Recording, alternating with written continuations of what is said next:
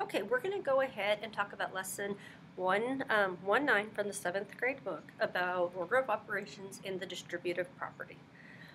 First, let's talk about the distributive property. Okay, you probably intuitively know what this is, but you might not know what it's called. Okay, so say I've got a problem like 6 times 4 plus 6 times 5. Okay. So it's kind of broken into two parts. 6 times 4, well, that's 24.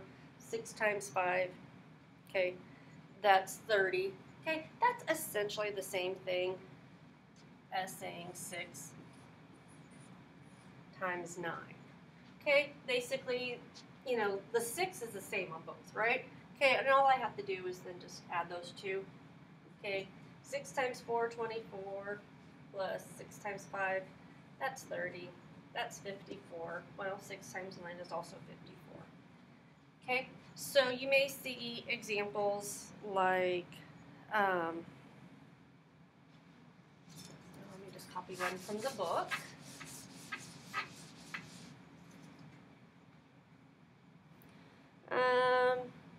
Use mental math to find the missing numbers, then simplify. Okay, so you'll have like something 4.8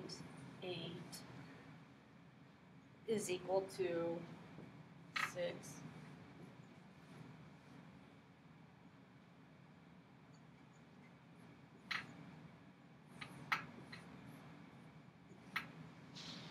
Okay, so in a case like this, we're trying to figure out, well, what numbers first should go into the blanks. Okay, well, looking over here, what number does it have in common? Right, it's got the 6, okay? So that's essentially, that means this is also going to be a 6. Okay, so 6 times 4.8 is the same thing as, okay, so now we're kind of ignoring the 6's now. Everything's kind of the same with the 6's, okay? So let's ignore them. So basically 4.8 is equal to 5 take away what? 0.2, right?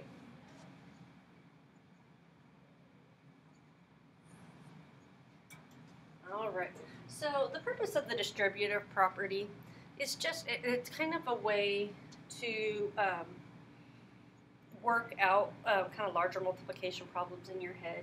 So just in my head, you know, they're having you do these sort of activities here to just kind of get you to understand how these numbers work together.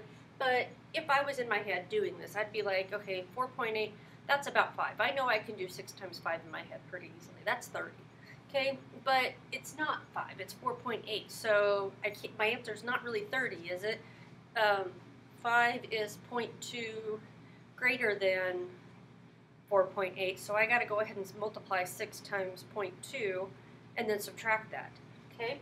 That's what the distributive property is. It's just getting you to work with those numbers in your head, and it's just a way of breaking them down so they're a little easier to work with. All right, so that's the distributive property. Now we're going to go ahead and talk about order of operations, okay? Order of operations, I sure hope you remember this phrase by now. PEMDAS, or please excuse my dear Aunt Sally.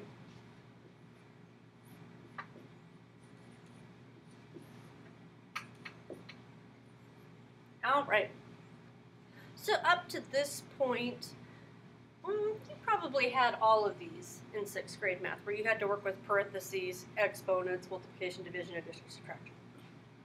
Okay, so parentheses, so remember parentheses, exponent, so that's like to the whatever power, multiplication, divide. You know what that means in addition and subtraction. All right, so these are the different processes or different ways that problems can be organized, okay? It's just a way of getting you to do the first things you're supposed to do first and then kind of go from there. So let's just work out a few examples from the book. 6 plus 1 times 5. Okay, so again, we start over here, okay? Are there any parentheses? Because if so, we would do them first. No parentheses. Okay, let's move on.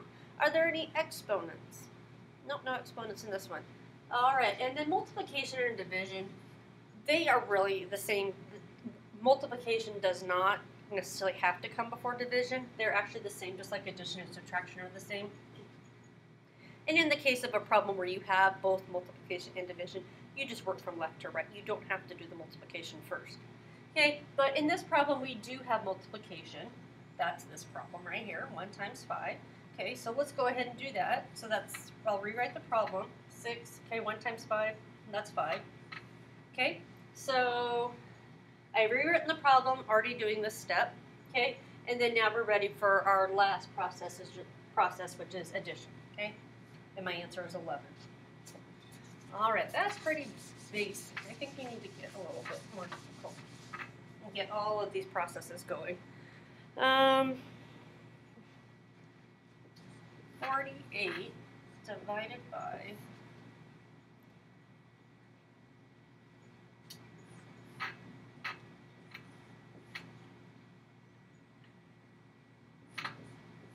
Alright, here's our problem. Okay, 48 divided by, in parentheses, -4 times 3.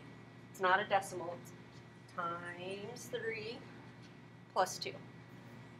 Alright, so let's start with my first step, parentheses. Do I have anything in parentheses?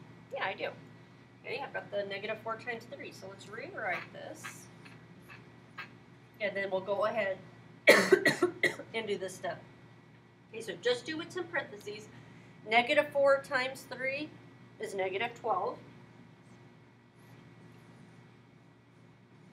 Okay, so I've done that step. Okay, let's keep going.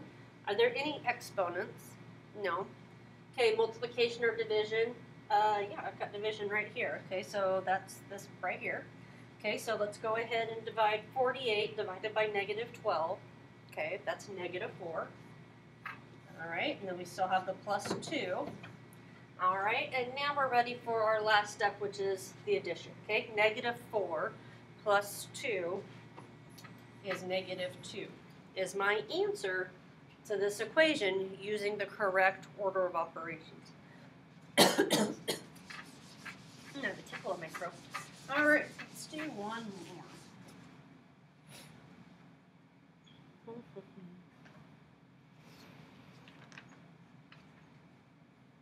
Let's do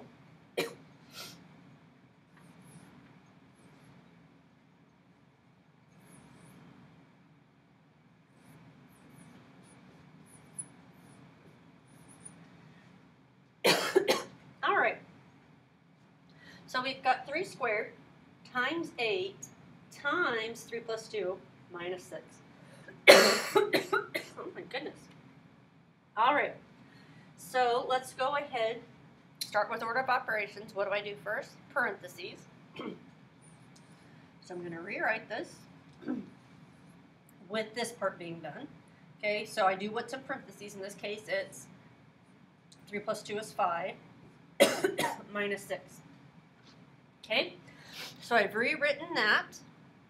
Now let's go to the next step, which is exponents. Do I have any exponents? Yes, I do. I have 3 squared, so let's go ahead and simplify that. 3 squared is 3 times 3 is 9. Okay, times 8 times 5 minus 6. All right, then the next I have multiplication or division. Do I have either of those going on? Yeah, I've actually got to multiply in a couple of spots, don't I? Okay, so here I've got 9 times 8. Here I've got 8 times 5. Which one do I do first?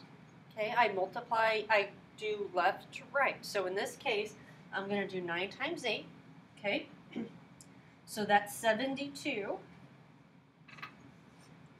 times 5 minus 6. Okay, now I still have some more multiplying to do.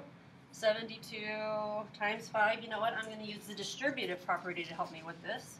72 times 5, that's the same thing as 5 times 70, 350 times 5 times 2, 360. Okay, so that's 360 minus 6. Okay, and now I'm ready for my last step, which is a subtraction. So my answer to this problem is 354. All right, so that is using order of operations. Okay, so it's very methodical. Just kind of make sure you're doing what you should do in the correct order, okay? And you see how I kind of write out, I do one process or one step rewrite it, do another step, rewrite it. And I know that seems like it's a lot extra, but it really does kind of help just keep you on track. All right, so good luck with this section.